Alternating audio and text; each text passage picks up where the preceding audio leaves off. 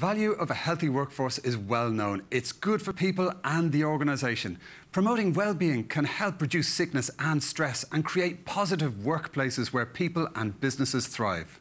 But how do you transform strategy statements to meaningful improvements for individuals? A strong component of NatWest Group's drive to be a purpose-led organisation is its integrated wellbeing strategy that cares for colleagues, customers and communities. Emily Wise is HR business partner at NatWest Group, and she joins us now. Welcome to Sibos TV, Emily. Hello, thank you for having me. It's a pleasure to be here. Wonderful, great to have you here. OK, so being mentally and physically healthy brings a lot of benefits, and so it's important to take care of our mental and physical health. What does NatWest do to support the well-being and health of its staff overall? Yeah, so as you mentioned, we are a purpose-led organisation, and for us, having an integrated and established wellbeing strategy is absolutely integral to being purpose-led. And we structure our wellbeing strategy around 4 key pillars. So we focus on physical health, mental health, social health, and financial health. And having those 4 aspects of wellbeing integrated together allows us to be able to dial up our wellbeing approach based on individuals, whether they need additional support for their wellbeing. And I thought I might bring that to life for you a little bit. So the pandemic, for example, in reaction to the pandemic, we've done a couple of very specific things. So we've recently had our Go Challenge. Our Go Challenge was right across the organisation. We had 17,000 staff take part in it, and it was all about becoming more physically mobile. So people were spending a lot of time at their desks.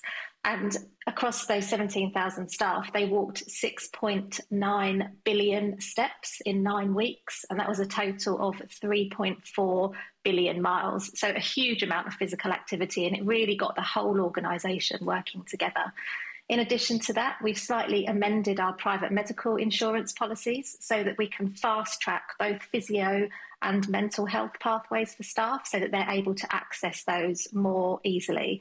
And then we've also launched 12,000 wellbeing ambassadors right the way across the bank. And they're our colleagues who have been trained and upskilled on those 4 pillars of our mental, physical, social and financial wellbeing strategies so that they can really point staff in the right directions.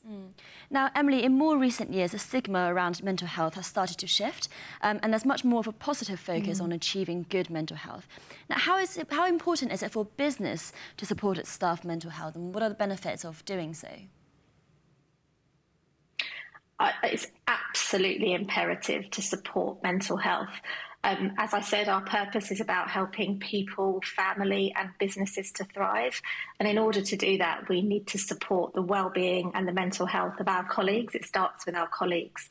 Many of you may know, but the statistics show that 1 in 4 people will suffer from mental health struggles at some point in their life. That's 1 in 4. That's a huge amount of people. And that means that 1 in 4 of our colleagues will suffer from mental health. And if that's the case, our colleagues are unable to bring the best of themselves to work. And if they're unable to bring the best of themselves to work, they are unable to support our customers in the way that they would want to. So for us, it's absolutely imperative. And you mentioned supporting your colleagues there. What challenges has NatWest faced around supporting staff health and well-being during the pandemic? Many, many challenges. So if I think back to the beginning of the pandemic, we almost had to break our workforce into 3 different categories. We had our key workers, so for example, our branch staff that had to continue to go into branches to support our customers.